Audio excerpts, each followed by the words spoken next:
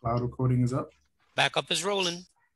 Leonardo. Good morning, everybody. One second, Chair. Good morning and welcome to the remote council hearing on the Committee on General Welfare.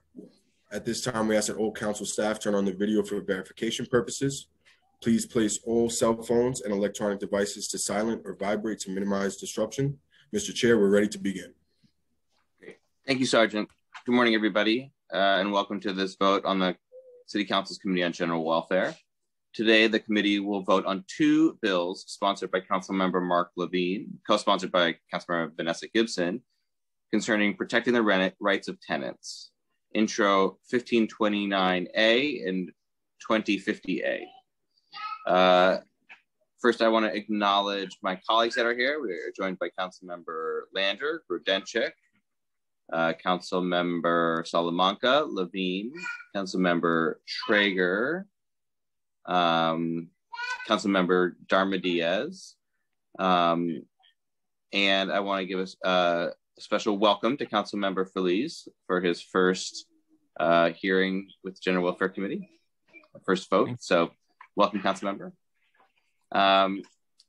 So I'll just read briefly on the bills.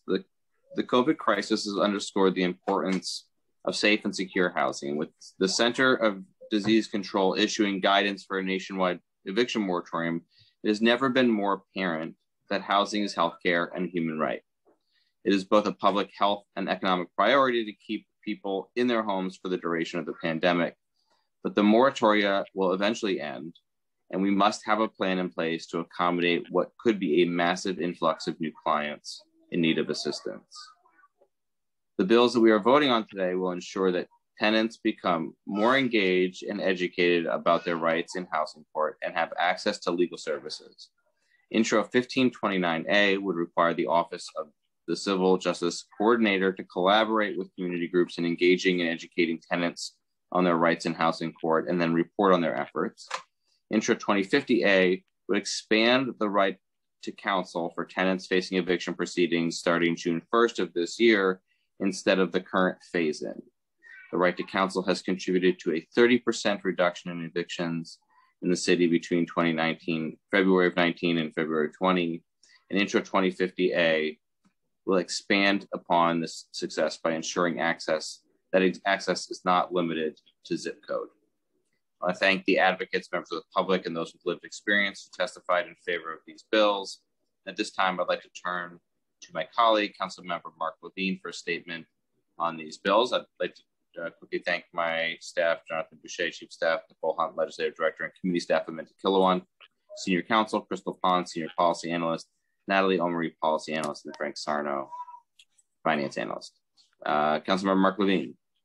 All right, thank you so much, Chair Levin. I'm not going to give a full statement because I'll do that at the stated today. I just want to briefly thank you, Chair Levin, for bringing these bills to the floor so quickly at a moment where we face a potential emergency for tenants with an avalanche of evictions. And these two bills will protect tenants in two critical ways, as you explained. First, by taking the successful right to counsel law to every zip code in every borough immediately, accelerating what had been a planned 5-year implementation so that no tenant facing an eviction has to confront that without the benefit of an attorney.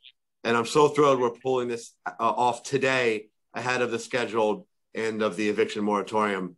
And secondly, Intro 1529 ensures that people know they have this right by deploying community-based groups throughout the city, contracted with the city to organize tenants so they understand that if they ever face evictions, they will have protection by provision of an attorney. So they stand and fight for their rights. This will be a great equalizer in struggles with landlords. Two big bills coming at just the right moment. I thank you, Chair Levin. I profoundly thank Speaker Corey Johnson for pushing this forward. And a special shout out to my friend and colleague, Councilmember Vanessa Gibson, who has been my partner in this effort over the last 7 years. Thank you so much. Thank you, Councilmember Levine. I actually, Councilmember Gibson would like to make some remarks as well. Councilmember Gibson. Thank you so much, Chair Levin. Good morning, colleagues. Thank you so much. I apologize for my delay. So sorry. I am proud to join Councilmember Mark Levine, my partner in this effort to support today's agenda items.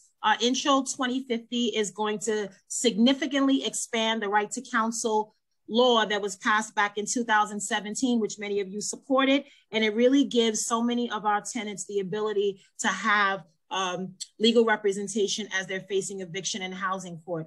And since that time in 2017, we've seen a significant reduction in the number of evictions, almost 40%, and that was prior to COVID.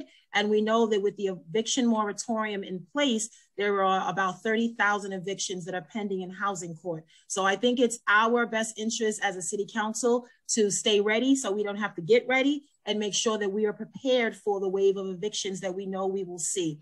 Intro 2050 recognizes that the right to counsel law, the 5-year phase in, it recognizes the global pandemic of COVID-19 and how it has further exacerbated so many rent-burdened tenants, many of whom lost their income and lost their employment and have fallen behind in rent. So I'm so proud of this day. I'm so proud of the movement from the Right to Counsel Coalition and so many organizations like CASA and Northwest Bronx and the Right to Counsel Coalition, the Homeless Can't Stay Home Coalition members, everyone that was really united around this particular issue.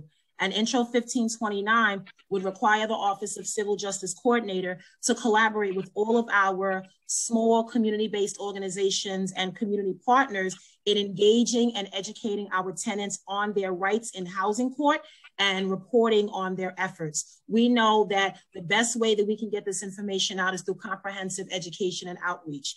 And it's one step for us to pass legislation and codify it in local law, but we also have to take it another step to make sure that New Yorkers are educated about the laws we pass and how it benefits them.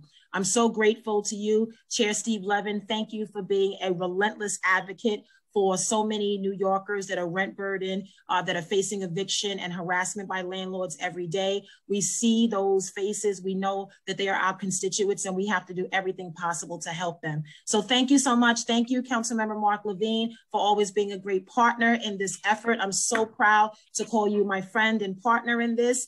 We just continue to do this groundbreaking legislation that relates to a right to counsel and balancing the scales of justice in housing court. So I proudly vote aye on today's agenda and encourage all of my colleagues on general welfare to do the same. Thank you so much, Chair Levin.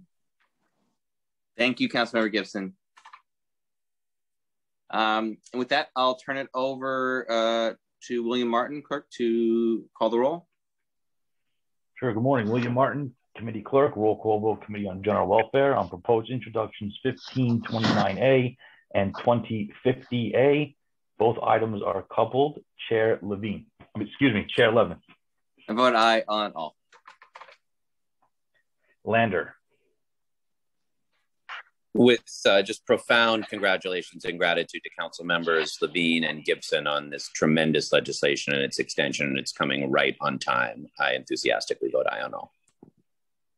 Thank you. Gibson. I proudly vote aye on all. Thank you. Traeger. Aye. Grodenchik. Aye. Yeah. Give me one quick second. Hold on. Salamanca. I vote aye. Thank you. Dharma Diaz. As a housing advocate and know that housing is a right for all, I vote aye. Thank you. Feliz. I proudly vote aye. Thank you. Okay, one moment. By a vote of 8 in the affirmative, 0 in the negative, and no abstentions, both items have been adopted by the committee.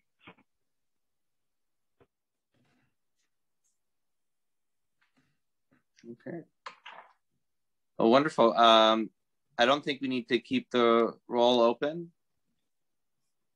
We do not. You can close. Okay. Okay. What was the count again, Billy? 8 in the affirmative, 0 in the negative, no abstentions. I love it. Congrats. Sounds good. Thank Congratulations, Councilmember Levine, Councilmember Gibson, on a hard-fought victory here on behalf of New Yorkers in need. I know how much work you both have put into this, and very, very grateful to you. And with that, this hearing is adjourned.